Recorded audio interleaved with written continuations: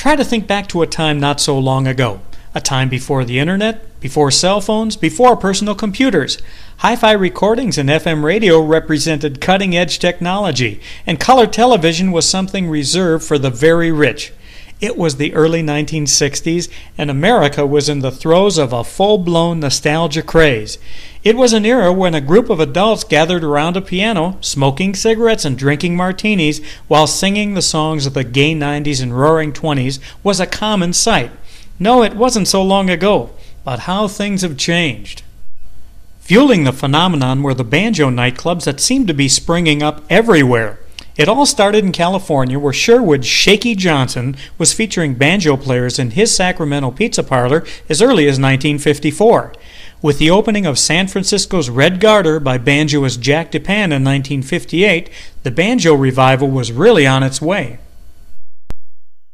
Unaware of this trend, back east, a young Yale graduate from New Haven, Connecticut named Joel Schiavone was plunking on the banjo his uncle had given him years earlier.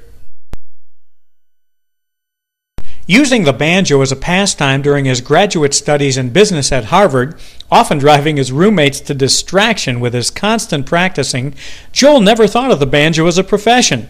He seemed to be destined to step into the lucrative scrap metal business owned by his father. But in Joel's case, destiny was sidetracked. Following his 1961 graduation from Harvard with an MBA degree, he and a friend took a trip to California, where they witnessed firsthand banjo clubs like Mickey Finn's Speakeasy and the Red Garter.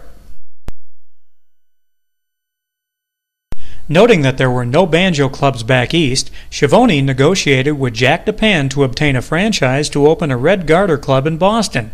Joel recalls, "I was an Ivy League educated, naive, amateur musician who couldn't find anywhere to play my banjo, so I decided to open my own nightclub." Less than a year later, the Boston version of the Red Garter was scheduled to open. However, as opening night arrived, the paint on the wall was still wet and the carpenters were still building the stage. To make matters worse, the piano player hadn't shown up. Overhearing the situation, one of the carpenters indicated that he played the piano. So with the heroic carpenter in place, the doors opened on September 19, 1962. Through some rare home movies, here's a glimpse of what opening night looked like.